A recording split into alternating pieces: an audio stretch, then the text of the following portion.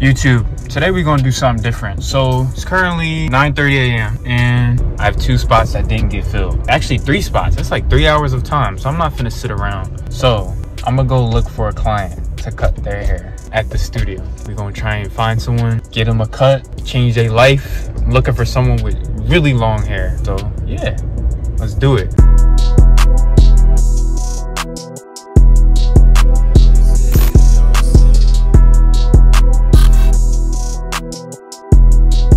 So he's walking up. I'm gonna get out the car. I'm not gonna roll up on him in the car. Probably not gonna record me talking to him just because I don't want him to be scared. But yeah, let's do it. Okay, so I just met him. What's your name? Bobby. Bobby. My name's Ken. Hey. I cut in that building over there. Okay. You're willing to let me do a haircut on you? Most definitely. Okay. Yeah, I need one. Okay. Okay, cool. YouTube, what's good? It's the 4th Ken and I'm back with another video. As you can see, it was just a spur of the moment type thing. He was a couple blocks away from my studio, so I seen him, I tracked him down. I was like, look, if you want a free haircut, I got you. So we're gonna start off by wetting his hair. We are gonna wash it after we initially snip it down, but right now I'm just roughly cutting it. I'm not really sectioning it off or anything. I'm just snipping away to cut the dead ends of his hair. He had a lot of hair. He didn't get a haircut for a very long time. So yeah, we're gonna get him right. We're gonna clean his hair.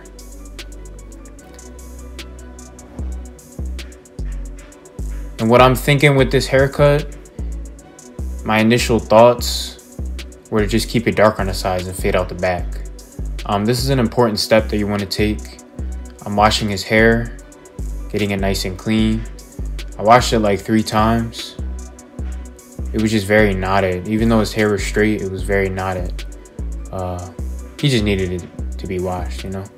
Also, after I wash it, I am gonna add some conditioner to it. That's really gonna loosen up his hair strands. Now we're gonna shape it. We're trying to get that square silhouette. Basically just gonna go for a simple brush back with a number 4 on the sides. So I'm blow drying his hair back. I wet his hair a few times throughout this haircut. It was a simple haircut. I thought it would be more difficult, but it was really simple and easy. So I have my foreguard on my ergos. And I'm basically going up in the shape of like a drop fade. And he has the ideal texture for this haircut too. You guys will see what I mean.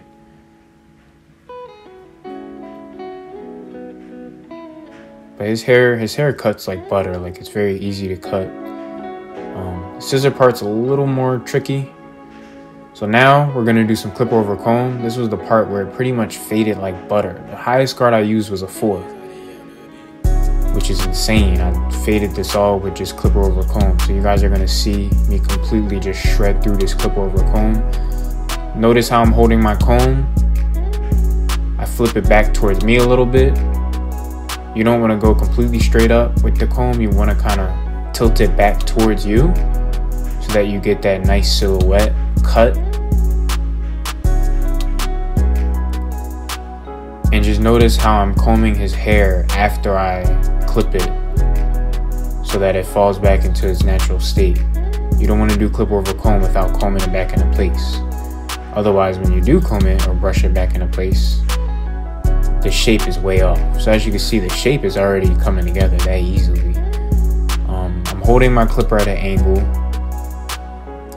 And yeah, his name was Bobby, man. He was a nice individual. He has a good heart, man.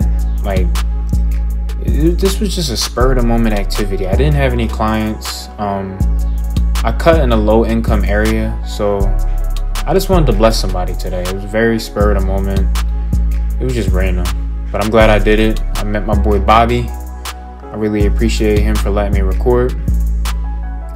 And we're finishing up with the clip over comb, and as you can see, the shape is very, very good. There's still some bulk towards the top. We will get it later. We're just gonna get that brushed back shape right now.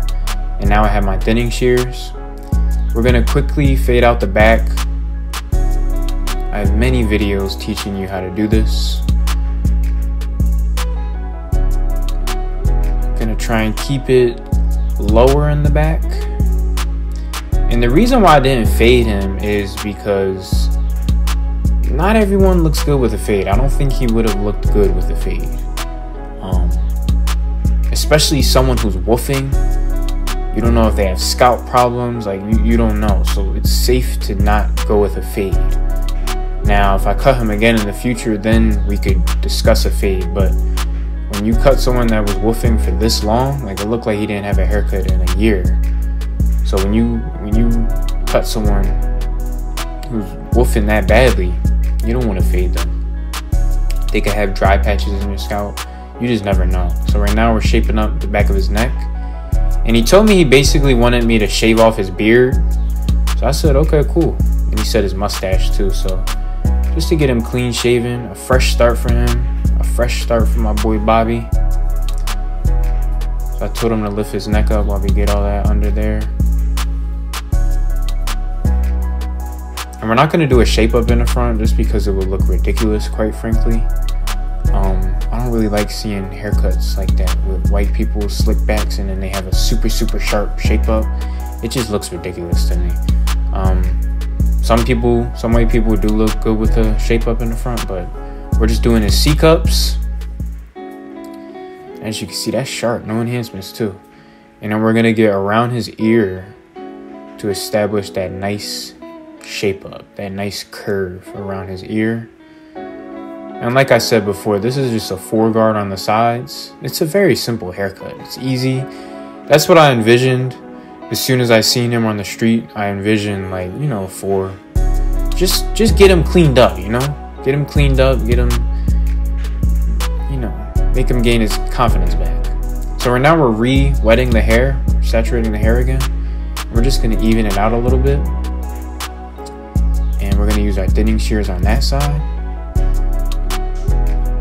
And now we're gonna brush his hair back now that our shape is established. And as you can see, that's already looking fire. There's no taper on the sides, just a taper in the back. And as you can see, just a simple haircut like this can go a very long way. He looks like a completely different person. We're gonna put some mold in his hair. This is actually a paste, a clay paste. And we're gonna comb it back. And as you can see, that's fire. We completely changed his life. Completely. Just with a haircut. So this is how my client came in. And this is how he's leaving the studio. Make sure you like, comment, subscribe. Follow me on Instagram. And shout out Bobby, man. Shout out Bobby. If you're new to the channel, hit that like button, share this video. And as you can see, he was happy. Appreciate you, bro. I'm out. Peace. Appreciate you, man.